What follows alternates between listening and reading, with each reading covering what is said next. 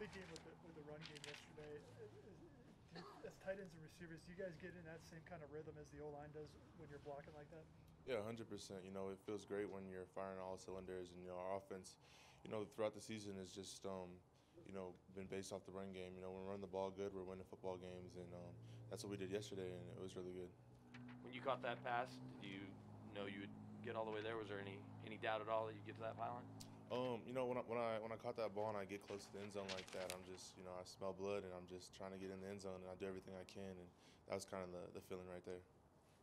Oh, had a big catch too. What did you just think about kind of the tight ends play in general? I know it was a running game day, but you guys had some big moments there. Noah's catch was huge. With our ability, and athleticism to stretch the field for him to, make that play down the field. Just to show, how we create mismatches. That was a really big play. Get us in the red zone and capitalize off of it. What's it like as a young guy experiencing this, where there's some juice in this now, 7-6, you're in the mix, a huge game. What's it like around the building and the locker room as you play what looks like your latest huge game, must-win game? Yeah, I mean, it's not like, we just take every game the same. It's just we know everything we want is in front of us still. We treat every game as a playoff game. And, just know what we have to do in order to get what we want, and that's just the kind of the emotion around the locker room.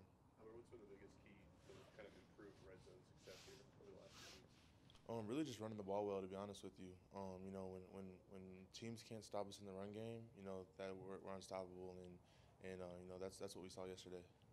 You're talking about the importance of that run game. How do you feel you've developed as a run blocker over the course of this season?